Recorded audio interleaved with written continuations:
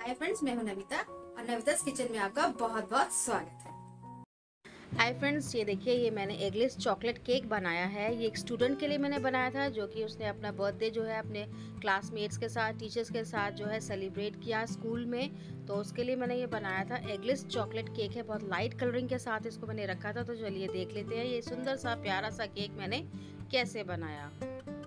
इसका रिव्यू जो है स्टूडेंट का, बच्चे का, आप लास्ट में देख सकते हैं कि उसने किस तरीके से सेलिब्रेट किया क्लास के अंदर टीचर के साथ। फ्रेंड्स, वीडियो में आगे बढ़ने से पहले आपसे एक रिक्वेस्ट है, अगर अभी तक आपने मेरे चैनल को सब्सक्राइब नहीं किया है तो प्लीज मेरे चैनल को जरूर सब्सक्राइब करिए। अगर आपको मेरी वीडियोस अच्छी लगती हैं तो एक लाइक जरूर करिए और अपनी फैमिली एंड फ्रेंड्स के साथ इसे जरूर शेयर करिए। कमेंट करके जरूर बताएं कि आपको मेरी रेसिपीज कैसी लग रही है। तो चलिए वीडियो में आगे बढ़ते हैं और देखते हैं रेसिपी।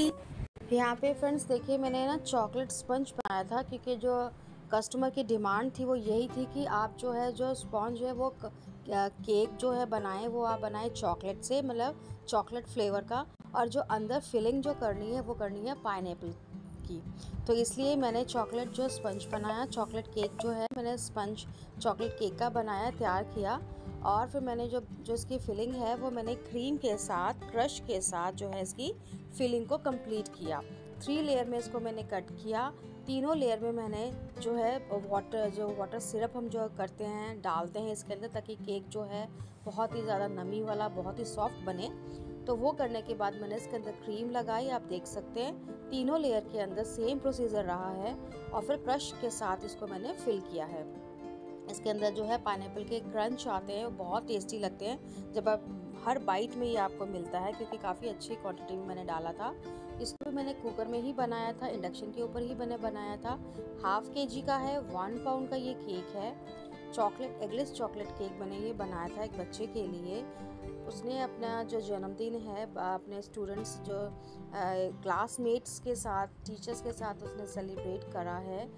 तो बहुत अच्छा लगा उनका रिव्यू, मुझे बहुत पसंद आया। उसको, बच्चे को बहुत केक पसंद आया और सबको बहुत, क्लास में वहाँ बच्चों को पसंद आया, टीचर्स को पसंद आया। तो इसी तरीके से जो है मैंने पूरा कंप्लीट केक को किया। और मैं ज़्यादा फुल रेसिपीज़ की केक बनाने की नहीं शूट कर पाई, बिकॉज़ मैं ये ऑलरेडी वैसे बहुत बार कर चुकी हूँ। और सेकंड थिंग कि मैं बाहर गई हुई थी, तो ये एक जो केक बनाने का जो प्रोसीजर था वो मैंने क्या कि एक दिन में कंप्लीट किया था। मुझे रात के 1 बज गया था, तो इस वजह से मैं पूरा नहीं कर पाई। मैं पहले ही बहुत थकी हुई थी, फिर ये पूरा दिन एक केक में लग जाता है, तो इसलिए बहुत थक गई थी। तो इस वजह से नहीं मैं मतलब जो है पूरा शूट कर पाई इसका। और इसको क्रम कोटिंग के साथ इसको मैंने फ्रिज में रखा। क्रम कोटिंग वाइट क्रीम के साथ जो मैंने करी थी, इसको आधे घंटे के लिए फ्रिज में रेस्ट करना बहुत ज़रूरी होता है। देन उसके बाद हम फाइनल कोटिंग इसकी करते हैं। वो मैंने जो है चॉकलेट के साथ क्रीम के अंदर चॉकलेट डाल के मिला के, और फिर ये आप देखिए जिस अभी मैं जो दिखा रही हूँ मैं आपको, ये मैंने फाइनल इसकी कोटिंग करी चॉकलेट क्रीम के साथ। देन मैंने इसके चॉकलेट ड्रिप्स बनाए। ड्रिप से केक बहुत अच्छा, बहुत सुंदर, बहुत अट्रैक्टिव लगता है। तो ये चॉकलेट थोड़ा सा मेल्ट करके मैंने ये ड्रिप्स इसके ऊपर, केक के ऊपर लगाए।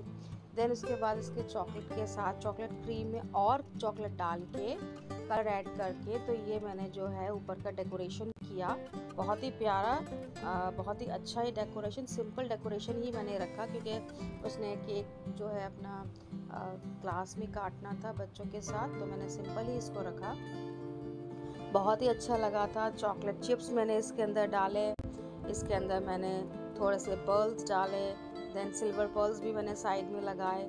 मतलब इन होल बहुत केक अच्छा बन गया था। सिंपल सा जल्दी वाला केक था ये, तो मैं ज़्यादा डेकोरेट और भी ज़्यादा नहीं कर पाई, क्योंकि ये एक ही दिन में मुझे कंप्लीट करना था। फिर आप देख सकते हैं, समझ सकते हैं कि घर का काम भी होता है, बच्चों को भी देना।